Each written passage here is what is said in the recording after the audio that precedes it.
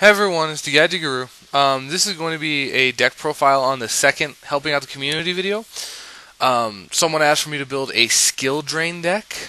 Let me figure out who did that real quick so I can give you a shout out.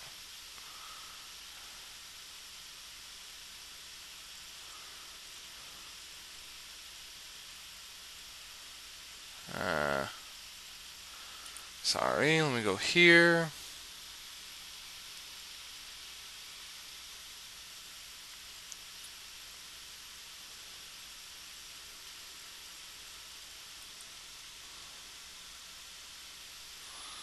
Okay. Here we go. Randy ZX7. I'd like to suggest making an anti-meta deck that incorporates skill drain. Well, the best deck I could think of off the top of my head was Heroes, because Heroes can abuse the fuck out of skill drain. So that's what I made. Now, the build is pretty simple. It's a 45. It does only run 11 monsters, and a lot of people give me shit for that.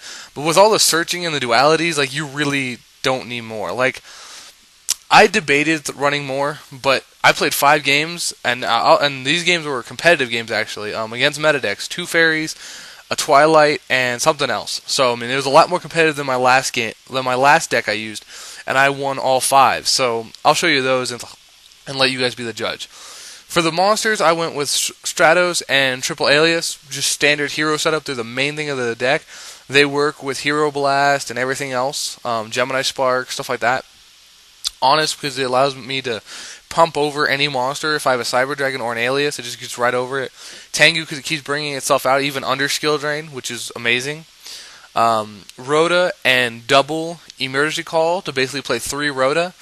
Now, a lot of people say 3 Rhoda is way too much with only 4 targets, and I guess I can kind of agree, but at the same time, it did well for me, so I liked it. If you guys disagree with it, then play your own build. This is my build. This is how I would play Heroes. 1 Book of Moon for the control aspect, triple Gemini Spark, obviously, for the control alias aspect, triple Pod Duality, double Smashing, Dark Hole, and Monster Reborn. Now, I didn't play Heavy Storm because I play continuous back rows and lots of back rows, so Heavy Storm doesn't really help me. I didn't play MST because I don't like MST. Now, you can say whatever you want about that, but this is an anti-meta deck. I'm not running MST. I don't give a crap. That's all I have to say on that matter. For the traps, double Bottomless, triple D Prison, triple Skill Drain, triple Compulsory, Mirror Force Torrential, double Starlight Road, double Call the Haunted, and triple Hero Blast. Just pretty much all standard stuff, really. I guess the compulsory is my tech choice. A lot of people would run a 42 and they wouldn't run the compulsories, but the compulsories are really good. They get rid of Gachis, they get rid of synchros. Like in playing people, it got rid of. I know in one game it got rid of a Gachi, and in one game, like at the very end of the game, it won me the game because I had a reborn. I had reborn Tengu. And he had 2 monsters, and he used Power Fusion. I played compulsory for game, and it was like bullshit. So I know it won me probably 2 games, to be honest, at least that. So compulsory is a very good card. If I did run more monsters, what would I run? If I did run more monsters, I would run probably like an Ocean, something like that. You know, more advantage to the heroes. But I really don't know, because these were the base monsters I wanted. I'd probably run TKR. Honestly, I'd probably run 2 TKR and an Ocean, just to bump it to 14 monsters. If I did run more monsters, but I didn't need them, because I had Double Call, the Haunted, Hero Blast, Monster Reborn. I mean, Jesus, people, you really need that many more monsters? I always said monsters anyway. But the dual videos will speak for themselves. Now, this deck is anti-meta, but the good thing about this deck is it's meta also.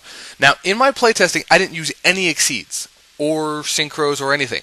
Now, I did that for a reason, to prove this deck doesn't need them. You can play this deck just as is and win against people. Now, obviously, Exceeds monsters like Utopia and Utopia Ray, and this is the one I was telling you about, Shock Ruler, Counselor of Colors, for when I said Master of Colors, and everyone's like, what the fuck is that? And, well, there it is. You can read its effect. 3 level 4 monsters. Once per turn, you can detach 1 XYZ material from this card to declare a card, monster, spell, or trap.